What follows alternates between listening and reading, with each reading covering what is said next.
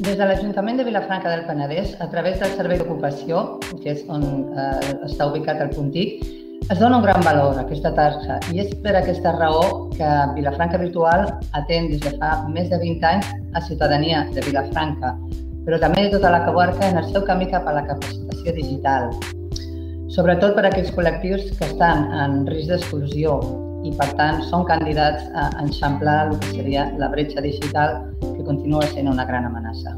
Donar a conèixer noves tecnologies, que la gent li perdi la por i donar una atenció personalitzada a la persona. Nosaltres atenem principalment a persones en situació d'atur laboral, tot i que no únicament, depèn del servei que es sol·liciti. Però bàsicament són persones que volen introduir-se en el món digital i volen alfabetitzar-se perquè se n'adonen de la seva desavantatge i potser ja tenen un cert nivell però volen millorar aquestes capacitats i coneixement en l'ús de les TIC. Treballem tant amb adults com amb nens. Els adults venen per demandes puntuals per començar a iniciar-se en tot el que és els àmbits de l'ordinador i també, ara sobretot, s'interessen per que els ensenyem o els ajudem.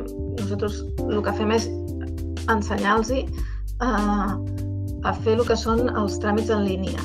Altres persones venen directament perquè volen acreditar, volen tenir el seu títol oficial, perquè volen tenir més oportunitats en el món del treball i en els seus respectius llocs de feina.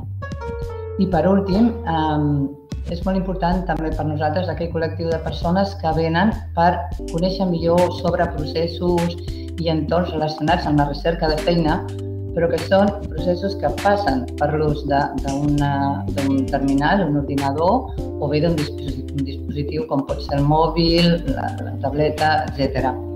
I per l'ús d'internet, l'accés a internet principalment.